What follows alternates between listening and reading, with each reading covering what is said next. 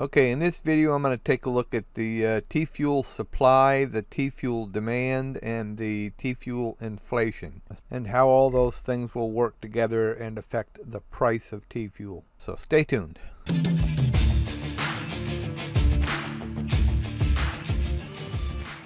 Okay, we'll start by establishing what the official circulating supply of TFUEL is. At the time of this video, it's 4,962,631,000 and something. That sounds like a lot of TFUEL, but is it? Let's take a look at the demand side of things now. The estimated population of the planet is 7.5 billion people. If only 1/10 of 1%, that's 1 out of 1,000, actually run an edge node, we're looking at a total of 7.5 million edge nodes out there planet-wide. Now you divide the total supply of TFUEL by 7.5 million edge nodes and you get a total of 667 TFUEL per edge node. Now the entire supply of TFUEL is now in the hands of those 7.5 million operators of edge nodes. Now I don't know how many edge nodes are currently up and running as of this video. I don't know that that's a published number, but I'm sure it's far less than the 7.5 million in my example. However, I do believe that the 7.5 million figure is potentially possible as people learn about the edge node and how to go about putting one up. I'm just trying to run some numbers here to demonstrate something, so just bear with me.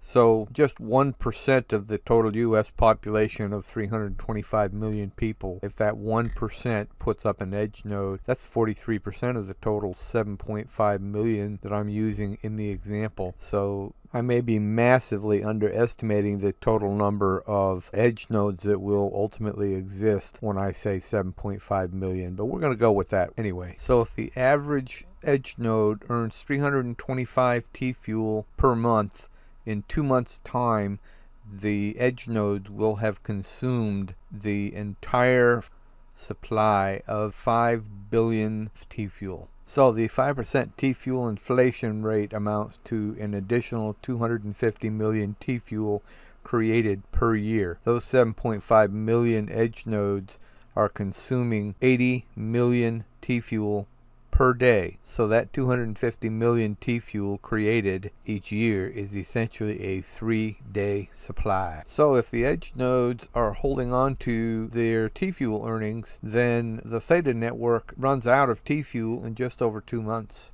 So where are the partners such as YouTube going to buy the TFUEL that they will need to pay out to the edge nodes? I'm glad you asked. They're going to have to pay the edge nodes to get some of that TFUEL. They'll buy that TFUEL on the open market because the edge nodes, when the price is sufficient, will sell their TFUEL into the market. And that's where YouTube and Hulu and whatever other partners will have to go and get their TFUEL. So based on these numbers that I've given in this example, you know, the concern that I've heard asked as far as the inflation rate of the TFUEL is silly when you consider, because it's you know, it's nothing compared to what's going to be moving out there. So I think that being concerned that there's 5 billion TFUEL and that they're adding an additional 250 million a year, when you look at this example, 250 million a year is nothing. It's a 3-day supply based on the average edge node earning just 325 TFUEL per month. Somebody check my numbers, see if I've missed something somewhere, but I'm not seeing it.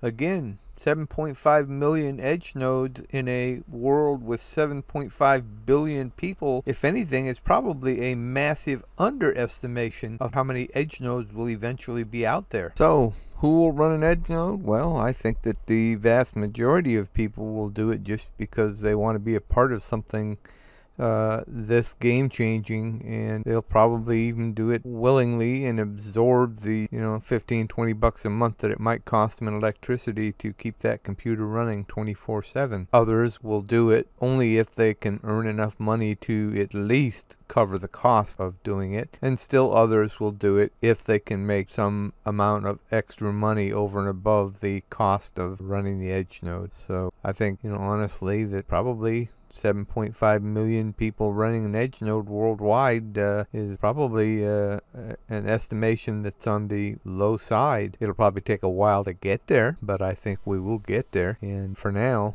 people just got to jump on board and get in there, even if it means an extra 15-20 bucks out of their pocket every month for the additional electrical cost of doing it. But I think this thing is going to be a game changer, and everybody that has the ability to do it should jump on board and do it. Might even make a little extra money in the process. So hope you enjoyed this, and if you did, hit that like button, and I'll see you in the next video. If you enjoyed this video, please like it, share it, and most importantly, hit that subscribe button. Thanks for watching.